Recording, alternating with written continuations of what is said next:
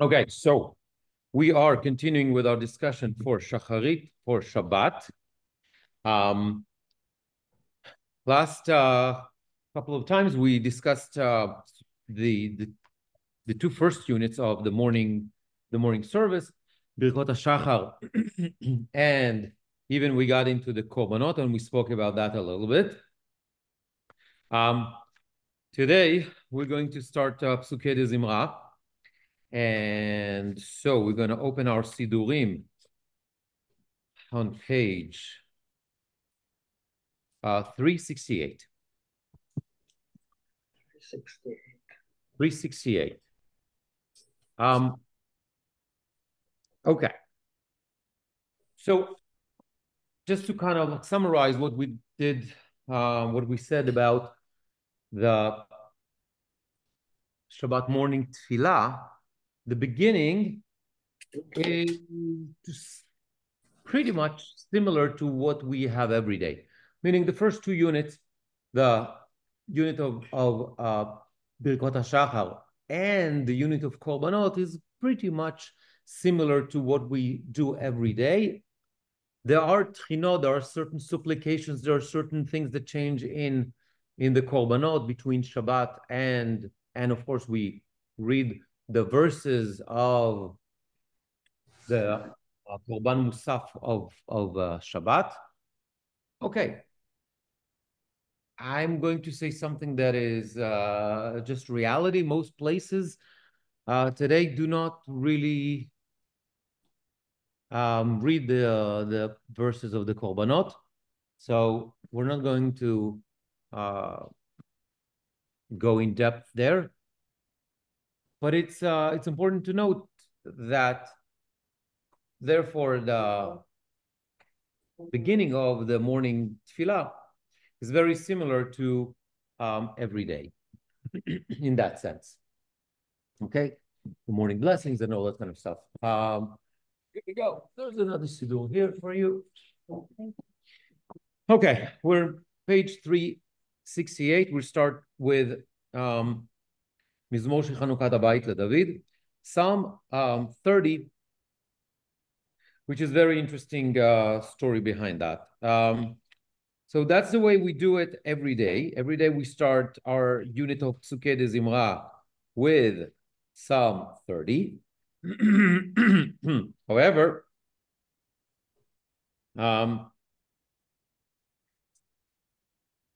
there's a interesting practice. If you look actually at Sidur Nusach Sfarad or even Sephardic Nusach, it's the same idea. You will see that this particular Mizmor comes later on.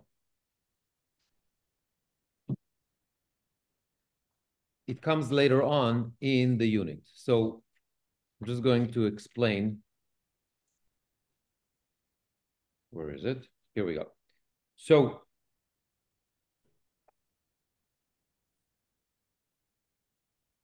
in Nusach Sfarad, and the Sephardic Nusach makes no difference, Mizmor Chanukat Habayit LeDavid, i.e. Psalm 30, comes after Hodu. Now, Hodu we're going to get there in a second. Hodu is not the Turkey, but it's rather, it's the next page on page 370. It's a collection of verses that we have from the book of Chronicles. It's a long paragraph. And it's those two parts are part of a fascinating discussion in the history of our tefillah. So what is going on? In order to understand that, we have to look actually, historically. So we need to understand that historically, Birkot HaShachar, Pesukei Dezimra, that unit of Pesukei Dezimra. And what does it mean, Pesukei Dezimra? Pesukei Dezimra, that means Psalms that serve as a preparation for the tefillah. Okay, let me break it down for a second. When the Talmud talks about tefillah, the Talmud specifically refers to the Amidah. That's the heart of the tefillah. So when the Talmud, when you see the word tefillah, prayer, it means amidah, the Shmona Esrei. That's number one. We have a separate, independent mitzvah, which is the Shema. Right? Based on the pasuk of Shoch B'chav Komecha, we have twice a day, we have the obligation to recite the Shema. Okay, so in the beginning, it was only the first paragraph. Later on, we added the second paragraph, the third paragraph, whatever. The difference between our practice and Reform practice when it comes to the third paragraph doesn't matter. Second paragraph and the third paragraph. We're going to get there. We're going to discuss it at length. But that's an independent mitzvah, okay, to recite the Shema. Now, what happens? The rabbis already before the times of the Talmud, already at the times of Knesset HaGedolah, decided to wrap that unit of the Shema with blessings. Okay, this is a practice that we see in many, many other places. We have, for example, Hallel, right? So Hallel is a biblical passages that has a bracha before and a bracha after, right? The Shema is therefore similar way. It's a biblical passage. And then we have rabbinic text, brachot, blessings before and after, etc., etc. Okay, so this is a very, very ancient practice to take a biblical text and to make it into a sandwich. You know, basically, you have rabbinic text, mainly brachot, before and after that biblical text. Now, so we have that Shema, which is an independent mitzvah. It's an obligation by itself to recite it twice a day. And the rabbis wrap it with blessings before and after. Fine. Then comes the Amidah, which is the heart of the tefillah, which the Talmud refers to as tefillah. Okay. Now, in order to be practical and realizing that, you know, to make our life a little bit easier or more difficult, if you ask other people, the rabbis decided to kind of like juxtapose and put like the whole thing together.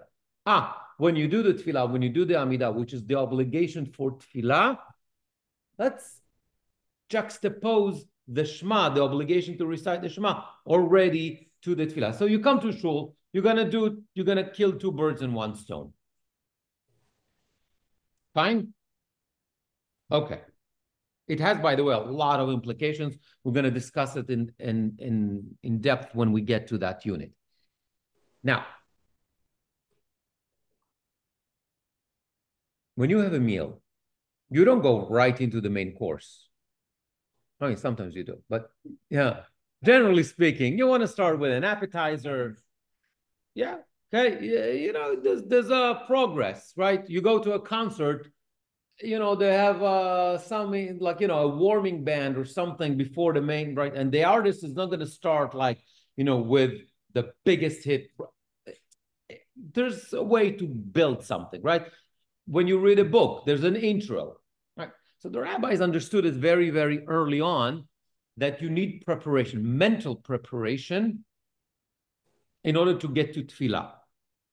Now think about it like in a linear way. If I have the tefillah, meaning the Amidah, I need some preparation. Oh, but next to it, I have the Shema. Okay, so I need, before the Shema, some sort of a preparation, right? Fine. This is the functionality of this unit. So the Talmud says that the people at that time, Chasidim Rishonim, as the Talmud refers to the early pious ones, they used to wait, and trust me, they were not sitting and just like looking on their phone. Before, like a whole hour, sha'achat, whether it's a whole hour literally or just some time before the tefillah and after, as a kind of a mental preparation. Meditation, reading Psalms, I don't know, whatever. They did something. Fine. So the rabbis started to institute this idea of preparation. How do we prepare? What does it mean to actually prepare? Okay, fine. So that means some sort of, I need to be inspired. I need to get my mind to think in a certain way, whatever. Put, other things away and focus on other things, okay? And how do we Jews do that? Usually it's Tehillim. Usually it's Tehillim. If things are bad, we read Tehillim. If things are good, we have also Tehillim, the Hallelujahs and stuff like that. That's the, at least in the old days, that was the practice. When we need inspiration, we go to Tehillim. Why? Because King David, who wrote most of the Tehillim, was able to express all that range of emotions. And since there's so many chapters of Tehillim, hopefully you can find something that relates to you. Now, can we go and do our own mental preparation and think about certain things and read other things in order to get us there? I guess theoretically, yes. Practically, the rabbis institute those particular Tehillim as the formula that set us, to be there. Why? Because most people can't. Most of us cannot verbalize adequately all that stuff. This is why tefillot were started to be written, because otherwise, before that, you just said whatever you wanted, right? We talked about that, this tension between keva and kavana, right? The sporadic, inspirational moments in life where, you just talk to God in times of challenge or in good times, and you don't need a set text. But most of the times, especially if you come to a daily minyan, you need some help. It's not that like you have like a clear, articulate, speech in your head that you can communicate with God. You need the help of the sages. And this is why tefillot started to be formulated. Okay. So we're going to have, in this unit, a bunch of Pirkei Tehillim, Psalms, that the idea behind that they're supposed to prepare us mentally to tefillah. And usually that's what we do. We use the words of King David to express ourselves. But God forbid. Okay, we have this practice since October 7th here in the shul that we recite Tehillim every day in the morning and in the evening after every tefillah we recite Tehillim. Right? Because of everything that's happening in Israel. Let me ask you, why do you think we do that? Do you really believe that the fact that we recite Tehillim is going to make any difference? No, that's not Judaism. We don't believe in that. You know what do we believe? We believe, and unfortunately it's not highlighted enough, we believe that recitation of Tehillim is going to inspire us to act in a certain way. It enables us to express our feelings, our hopes, our requests from God. If we want, we ask God to help the soldiers. We ask God to all that kind of stuff. And what we do is we recite the Tehillim because it somehow expresses our feelings. But the idea is it's supposed to inspire us so we can actually use our own words. Okay? That's what, this is not, some voodoo thing. Okay, say, X, Y, and Z, that's the formula and that's it, it's done. We don't believe in that. Judaism is not about that. Judaism is about actions. We use Tehillim as inspiration. We use it to help us articulate for ourselves what do we want, how to ask God, what to ask. Okay, are we clear? Right. So have that in mind. That is the function of that unit. Now, what happens in the weekday unit of Pesukei Dezimra, right? So the weekday unit is shorter than the Shabbat unit. We're going to talk about that in a second. But technically, it's a well-defined unit. You remember when I said that we have an ancient practice where we have a biblical text and we make it into a sandwich. We have rabbinic text before and after. Yes, I just said a couple of minutes ago. Yeah, okay, good. This is another example. We have biblical text, right? This is Tehillim, but we're going to have rabbinic text before and after. The rabbinic text is Baruch Shamar. It's going to be a blessing. And Yishtabach, which is another blessing. These are rabbinic texts that are going to define that unit of biblical texts. So far, so good? Good. Now, so the unit technically, and by the way, in some old traditions, still starts with the blessing. Okay, so I come from a Yeke family, okay? And I daven in the old German Nusach, and still that German Nusach does not include, for example, that Psalm 30, we're going to talk about it in a second, because the unit's supposed to start with a rabbinic text. What is the rabbinic text? It's Baruch Shamar. It's the next paragraph. So I personally do not recite that unless I'm leading davening, and of course, then I do what the congregation is. Okay? So we have Baruch Shamar. So Baruch Shamar is the opening blessing for that unit. It's a rabbinic text. And that was the custom. That was the practice. Now, that unit, that selection of biblical text, Tehillim, whatever we have there, went through a lot of changes in the history. Okay, it started with Ashrei, started with Psalm 150, and then the one before was added, and then like more hallelujahs, and then we added this, and when he added it, okay, so we ended up where we ended up. Fascinating discussion when it came to this particular Psalm, Psalm 30. So it's a later addition. It's a later addition. Fine. If you look at the Sephardic tradition, you'll see that Mizmor Shel Chanukat Habayit David appears after Hodu, as I mentioned.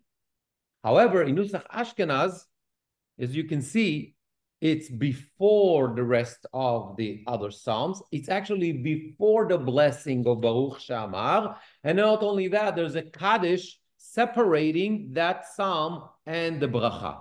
So what is going on here? Why? Was a huge debate whether to include it or not. Rabbis were debating about it for a long time. And finally, the compromise was, okay, we're going to add it, but in the beginning, before the bracha, because it was not originally part of the collection. And in order to show that it's not really part of the original collection, we're going to separate it. So A, it's going to be outside of the bracha. And then we're going to do a Kaddish because the Kaddish is a separator, something that tells me, right? This is the compromise of Nusach Ashkenaz. What happened with the Sephardic Nusach? Sephardic Nusach said, what are you talking about? The bracha, look at the next page for a second. In Baruch Shamar on page 370. 1, 2, 3, 4, 5, 6, 7. Seventh line in the middle, he said, V'sherei David avdecha. How are we going to praise you? Right? It's called Pesukei Dezimra. Pesukei Dezimra, songs of praise. Right? How are we going to praise you, God? With the songs of David. What do you want? This psalm was written by David. So what's the problem? Why can't we include it? And therefore, it comes after the bracha in the Sephardic Nusach. Okay, so we have another psalm by David. What's the problem? It belongs there with the rest of them, with the Hallelujah, with the Ashrei, with all the rest of them. So it's not a problem. Ashkenazim said, no. Originally, it was not part of there.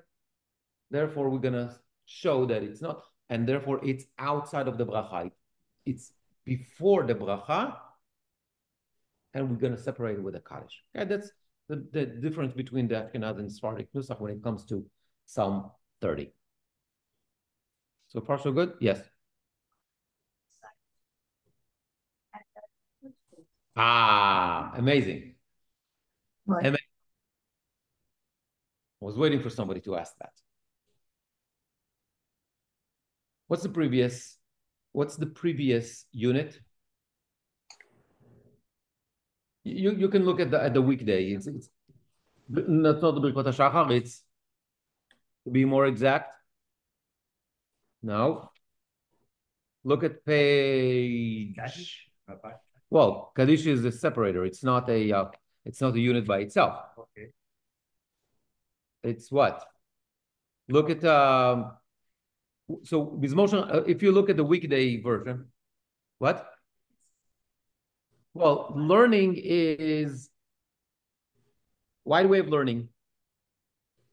Oh, because you made no. Yeah. Well, that we talked about that. We talked about it. We have there Elu Dvarim She'enam Shiur. We have a Mishnah there to take care of the brachot of the Birkot HaTorah. No, we just read korbanot. What are the korbanot? It's not just like reading it for fun. It's actually learning that text of the korbanot. So remember what we taught last time? That the rabbis decided to do what we called shlish, meaning like the time or whatever when you learn Torah is going to be also rabbinic texts. Remember that? Not only biblical texts, but also rabbinic texts. So therefore, if we're dealing with the rabbinic texts of the korbanot, then what? Yeah, it doesn't. It's very long. I get it. But what's going to follow is going to be a rabbinic text that relates to that. That's the Torah study, right? So the Torah study is the entire korbanot is Torah study, right? So what do we have there at the end of the it's a Torah study. That's functionality of the fact that we just studied Torah.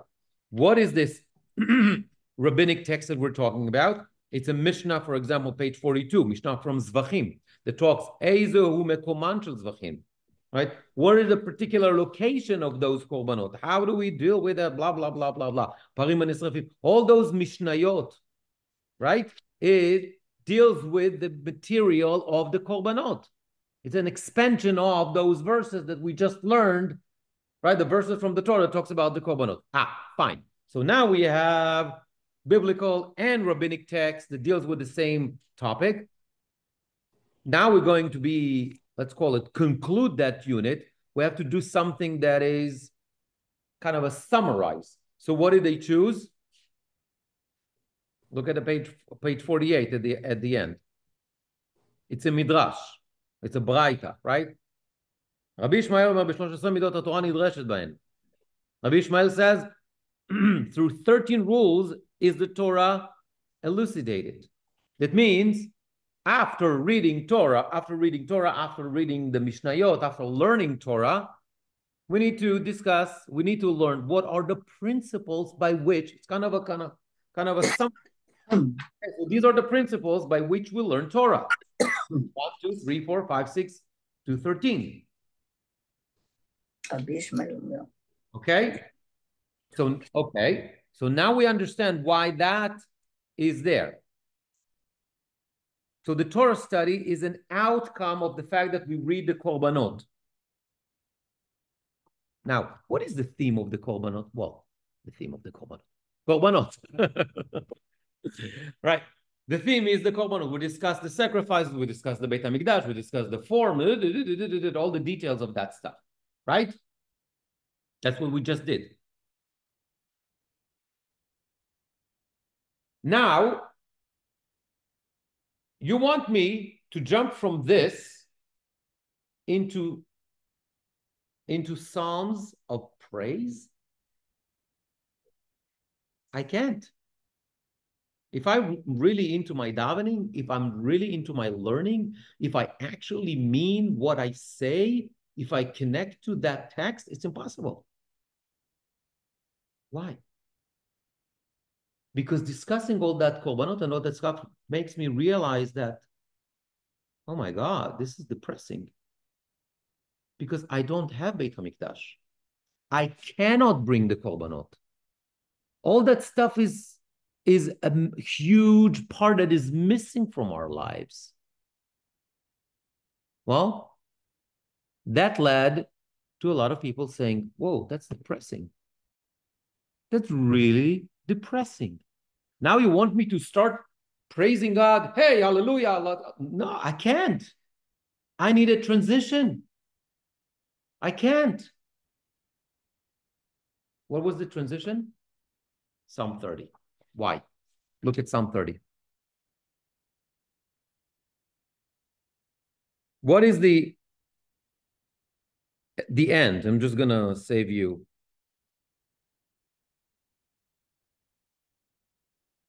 No. Hafachta mispedi lemachol. You undid my sackcloth and girded me with gladness, so my soul might make music, so you and not be stilled. Hashem, my God, forever will I thank you. What is the background for writing this Tehillim, by the way? Anyone knows? Again, this is not scientific. This is the tradition. Anyone knows? No. King David. Okay, so King David has a what's called thing with Bathsheba. Everybody knows the story. I don't need to explain, right? She was whatever, married, the question, whatever. She was pregnant. They were together and then she was pregnant. What happened to that boy? No, that's the second. The first one died. And the book of Samuel tells us in details that King David, the boy was sick for a long time until the boy died. And we're told that King David was davening and praying and mourning and all that kind of stuff and fasting and only then, after the death of the boy, he got up and Yoav came to him and said you're the king. Show must go on. You gotta get yourself together, and he did and whatever. And we'll learn a lot from that practice. But this is, according to tradition, this is when King David wrote that psalm. Hafachta mispedi lemacholi. You, God, gave me the power to move on. Okay? I was wearing sackcloth. I was in mourning. And now I'm back into life. This is the inspiration, or at least that's the story, the inspiration that is connected to that psalm. And this is what we draw our inspiration so we can go ahead and start Hashem Elokai le'olam odeka. So I can praise you, God. I will thank you. I can praise you. The story of King David reverberates in my mind when I read that psalm. And therefore, if I'm depressed because of the loss of the temple, that's supposed to give me the inspiration. That psalm supposed to give me the ability to move on, to praise God. It's a transition. So now that I'm depressed because of the korbanot, and I need to go into the Psalms of praise, this is the transition. Now you understand why it was brought, but why in Nusach Ashkenaz they said, you know what? In that case, let's put it in the beginning, immediately after the korbanot, because it's going to be a transition. Okay? So this is Psalm 30. So as we said in Nusach Ashkenaz, after Psalm 30, we have a Kaddish. Specifically here, page 368 in the bottom, it's a mourner's Kaddish. We spoke about that in the past. Why specifically a mourner's Kaddish? Because we said, what? No. No. That's very creative. But no. The rules, in Halacha we have like rules. It's because it's a very similar reason, not similar, it's exactly the same reason as when we said that in Kabbalat Shabbat, right? Kabbalat Shabbat, the rabbis put a Kaddish there to separate that from the Mariv or the Torah study that takes place or whatever, right? So the main functionality of the Kaddish is to create separations between different units of Tefillah. It can be any Kaddish almost, but what is Kabbalat Shabbat is also a public recitation of Tehillim. What is this? This is also a public recitation of Tehillim. And therefore, when we have a public recitation of Tehillim, it prompts the mourner's Kaddish. Doesn't have to, but that's the tradition. That's the tradition. This is why we, like for example, in Azkarot, right, and memorials and that kind of stuff, we say Tehillim, right? When you go to, the practice is when you go to the Matzeva, you go to the Kever of somebody, right? So what do we do? We recite Tehillim. That's the, well, that's the traditional, what do we do, right? Because later on it's going to be also a Kaddish. It's less here in Chutz La'aretz and more in Israel. In Israel, the Azkarot happens, you go annually to the Kever and there's a recitation of that. Then you recite Kaddish. Same goes for, this is why a lot of congregations, for example, we don't have that custom. A lot of congregations during Yizkar include the mourner's Kaddish. We don't have that. It's not, okay? But if you want to do that, if you want to include the mourner's Kaddish, this is why you'll see in that particular practice that they included also Psalm 23 just before that, because you need a public recitation of Tehillim in order to be able to do the mourner's Kaddish. Okay? That's not the only function, but one of them. Yes? You mentioned several times the tradition, changing, debate, etc. Of course. Do we have written, other written traces of this? Yeah. There's from Rabbi, etc. Yeah, you just need to collect that like in millions of books. Okay. But yeah, but all that stuff is pretty much documented. Yeah. I'm going to talk to you later about that. There's like the series of books that I want to recommend to you. Anyway, so we have the mourner's Kaddish. Fine. Then we go into the bracha itself. Right? We open a unit, as we said, so page 370, it's Baruch Shamar. And Baruch Shamar is very interesting bracha.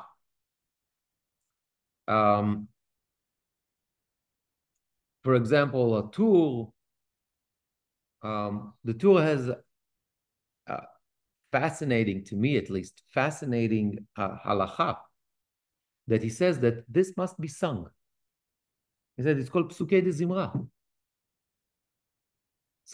It's songs. So it includes it's not our practice, but it's interesting that he brings that to halacha that you need to actually sing it. Baruch Shamar acknowledges 7 aspects of God. Creation through divine speech. Baruch Shamar ba'aya olam. Right? So what is this reference to?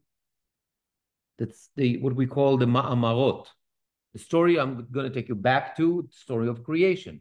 How did God create the world?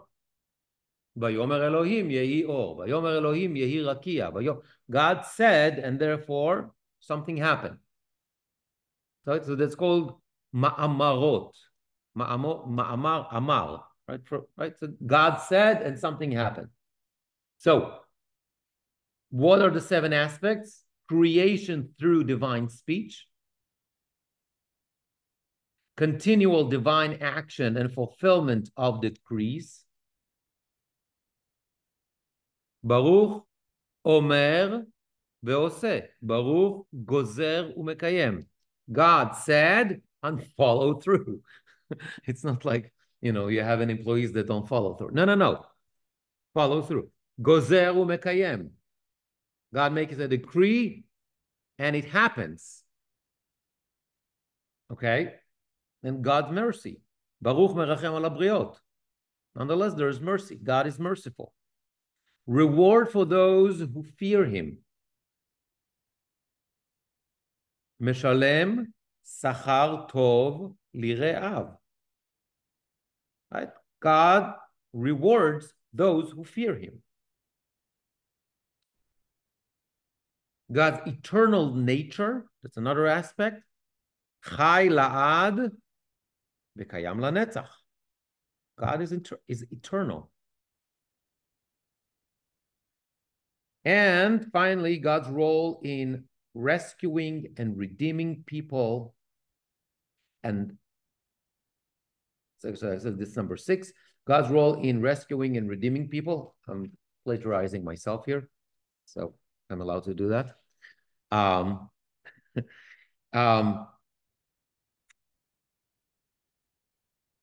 Podeh umatzil, right? God redeems me and saves.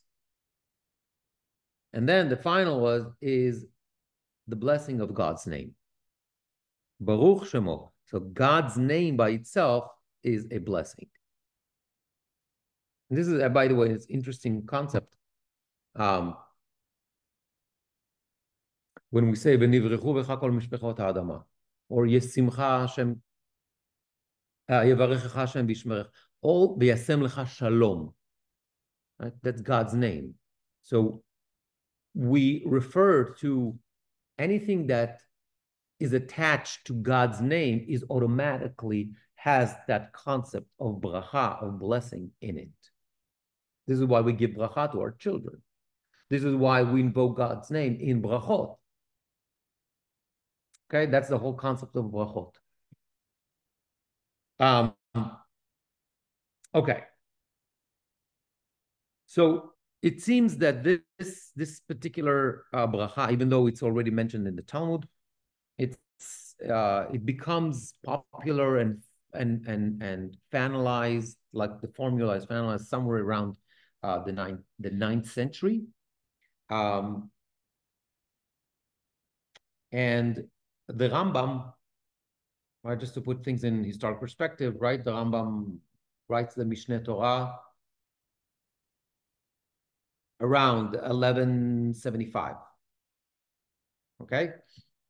I mean, it took more than a year, right? It's 14 books.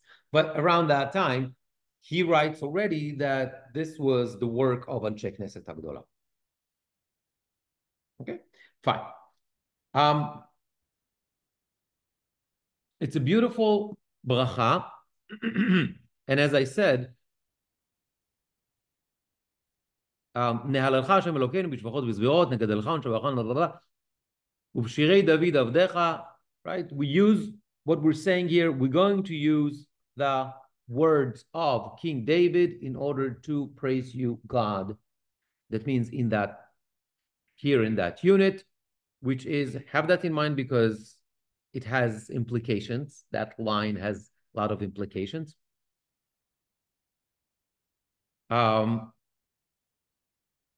There's a lot of ideas. There's a lot of traditions associated with this bracha. Like, for example, there's a tradition, I don't know where it is. I think it's a braita, but don't quote me on that says that, that text kind of fell on a piece of paper from heaven. Okay, that's one tradition. Another Kabbalistic idea, if you count, you see that there's Baruch, it's 15 times here, parallel to the 15 steps in the Beit HaMikdash. That's supposed to get you to ascend every time you say Baruch. All sorts of ideas, okay, associated with that. Right or wrong, doesn't matter. It's cute traditions. Anyway, which takes us to the next paragraph.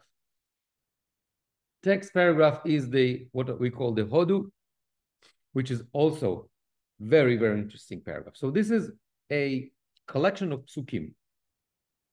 This is collection of psukim first from Chronicles and then from Psalms, which created again a debate. Why? Because we say, wait, when we talk about Shirei David Avdecha, the songs of King David, we refer to specifically to Tehillim. We don't quote dialogues that King David has in the book of Samuel. Everybody understands that the songs of David are Tehillim. And indeed, the vast majority of this unit is Tehillim. It's all Tehillim. The word, it's the songs of King. It's not only the words of David, it's the songs of David. That's a problem. Because these are not Tehillim. The first half of this paragraph of the Hodu collection are verses from Chronicles, Book of Chronicles. So it was a debate, okay? And make a long story short, it was added and all the traditions, everybody accepted it. Why? Because at the end of the day, it is the words of King David, and it's not only that, it's the words of King David in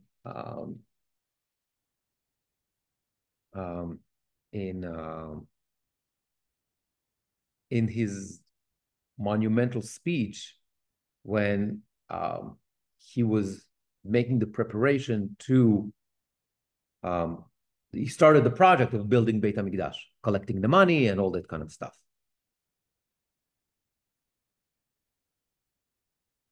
Okay?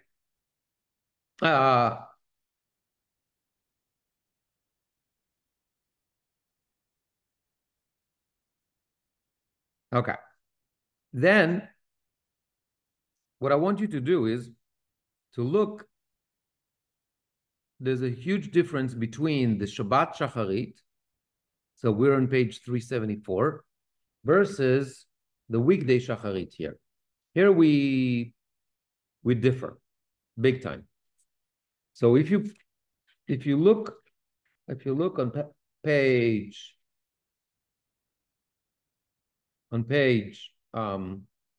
64, you'll see that after that section, that Hodu section, we go into Psalm 100.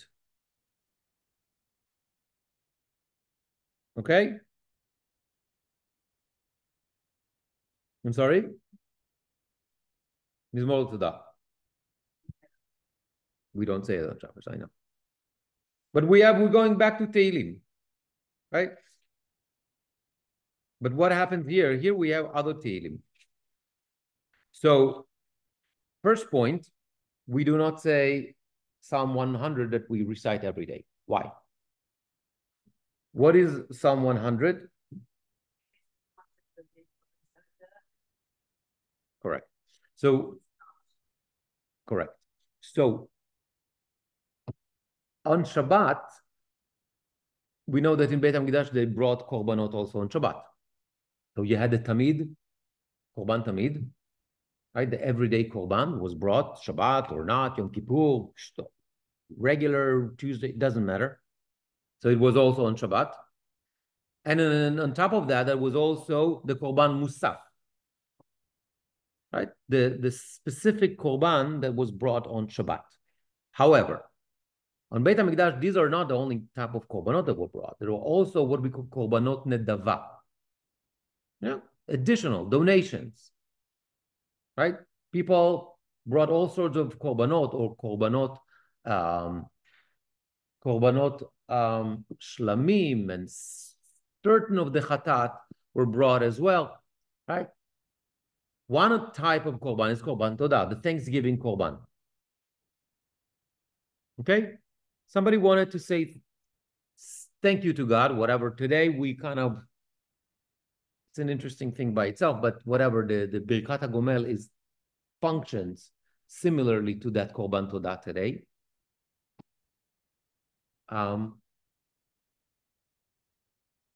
So that Korban was not brought on Shabbat. Why? Because you don't have to bring it on that day. You can bring it on Sunday. You can bring it on Friday. It doesn't have to be on that particular day. You have that flexibility. And because of that, we don't bring it on Shabbat. On Shabbat, they brought only the korbanot that must be brought on that day. All the others was pushed. Okay? Otherwise, it's violating Shabbat. Right? So now, Korban Todah, Psalm 100, is the psalm that was recited as the Korban Todah was brought. And since the Korban Todah was not brought on Shabbat, we do not recite Psalm 100 because it is associated with the Korban Todah. Now, after that, we have Yichvod, and we have Ashrei, and we have the Hallelujahs, and we have the rest of the stuff that, okay. But what do we have on Shabbat? On Shabbat, we have additional Psalms. So back to page 374, and you will see that you have Psalm 19, and Psalm 34, and Psalm 90, and Psalm 91, and Psalm 135, and Psalm 136, and Psalm 33. And all those Psalms, how many? 1, 2, 3, 4, 5, 6, 7. Before Psalm 92, before I'm getting into Psalm 92, which is on page 388. So I have what? 7 Psalms added to the unit that I don't have on weekdays, just on Shabbat. 2 things about it. 1, we know that on Shabbat, we have more time. People are not running to get to work and whatever. So therefore, we have more time. If we have more time, we can recite more Psalms. We can be better prepared for the tefillah. The tefillah is supposed to be more spiritual, let's call it, whatever that means, okay? And therefore, this is we take our time and we add material. By the way, we're going to see that also in the tefillah itself, in the Shema unit. We're going to have piyutim. We're going to have piyutim in the Kedusha. All that stuff is because we're not in a hurry. We can take our time in praising God. So we had 7 Psalms here.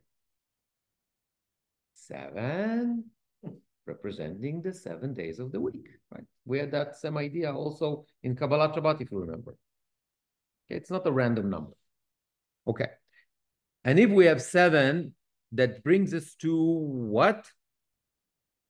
To page 388, which is Mizmor Shir Le'Yehova Shabbat.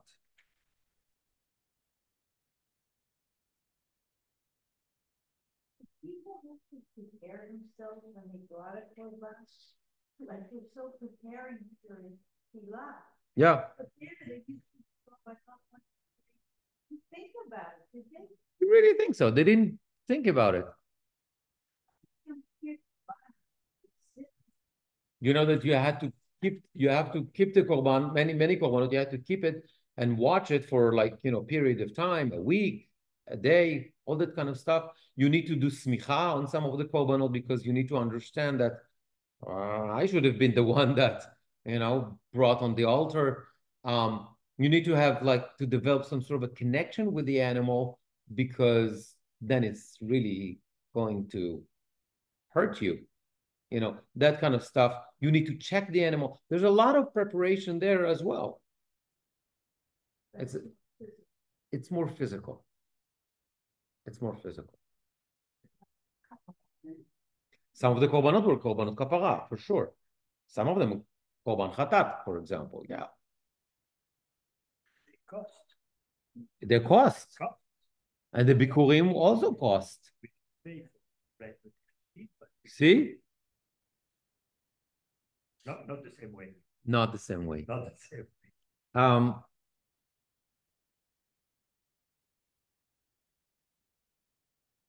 And so we bring also, if we're all like, doing that stuff, it's kind of part of the series to bring Korban, to bring Psalm 92 and 93, because, well, that's really talking about Shabbat. Okay, we had 92 and 93 already in Kabbalah. Shabbat, well, it says Mizmor Shir Yom Shabbat. It's pretty obvious. Okay?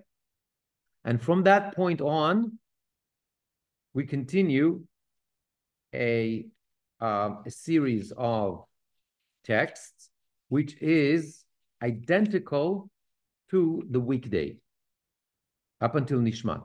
That means, so we have Yehichvod, which is the bottom of 388. And what's going on over there? That's a collection of psukim, mainly from Tehillim. And if it's not from Tehillim, it's from Chronicles, but it's still the words of David, King David.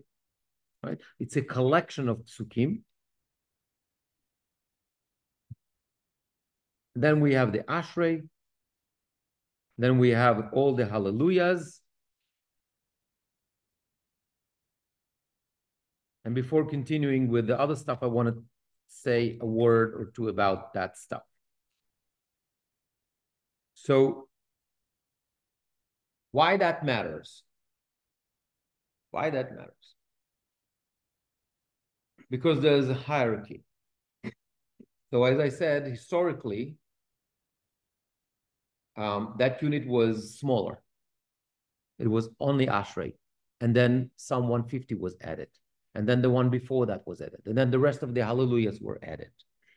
And then the Hodu was added. And then Yehichvod was added. And then later on by Baruch David. And at the very end was Shirat Hayam. Oh, I'm sorry. And then the very, very end was Psalm 30. Why that matters? Who cares? It's still like, it's already like a matter of like hundreds of years ago that we're dealing with that. And this is the text, right? It's all one unit. Not exactly. It matters because in times of need, and that's a very loose term, we need to adjust. What does it mean? Let's assume that you were late for shul. You would never be late. Nobody's ever late to shul. But I heard of that phenomenon. Some people, I heard, sometimes it happens. And so the idea is that you're supposed to recite with the tzibur, with the kahal, with the congregation, the Shema, the Amidah. Now, if you're going to go and do all that stuff now, and I'm not talking about the way we do it. Like if you really take your time, you do it with kavanah, you really focus on that, you do it the proper way, it takes time. Not only takes time, you're not going to be together with a congregation for when you're supposed to be. So what's the halacha? You skip. What do I skip? Well, it depends how you're late. How late you are. And there's a hierarchy. So if you're very, very, very late, you skip everything and you do only the Ashrei.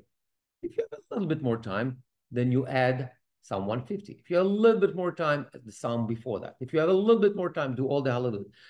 There's like a whole order of things, what you skip, what you cut first.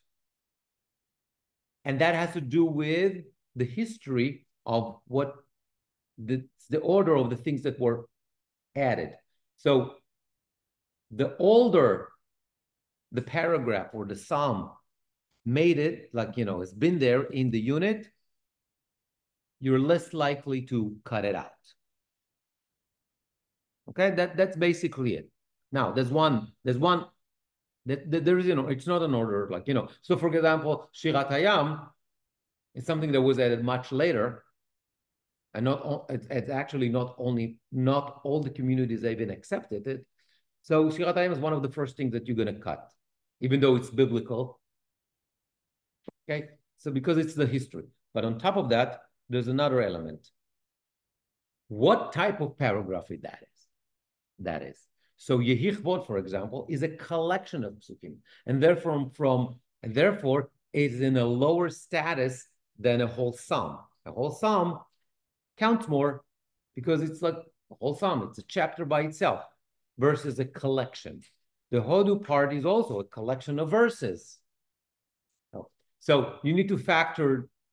Thank God you don't have to do that calculation. If you take any book of halacha, of Hilchot Tefillah, they bring it down. The Mishnah Berurah does that. Others do that. So you can find like the hierarchy. The practical solution is not to be late, and therefore and just like avoid the whole thing. But no, they don't do that. This is the advanced class. You want to know what to skip? You better read open another book. We're not going to make it easy for you. Okay, so that's that.